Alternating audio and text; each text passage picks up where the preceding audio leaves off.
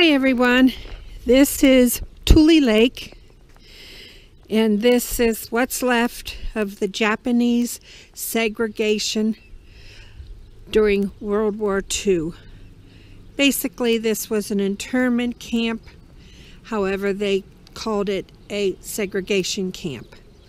The reason it was segregation camp was it was deemed these people answered their citizenship questionnaire incorrectly, and that they possibly were maybe going to work with Japan to overthrow the U.S.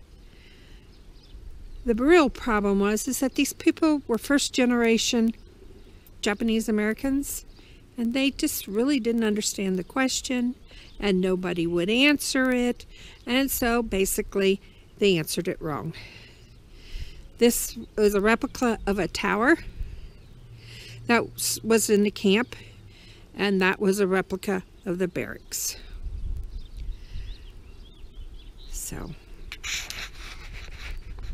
as I've said before, it's a real bad spot on the U.S. government. But, hopefully we learn from it.